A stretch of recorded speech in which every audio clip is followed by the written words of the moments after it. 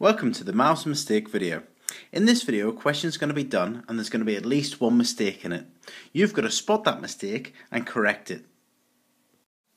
In this question, we've been asked to work out -4 squared.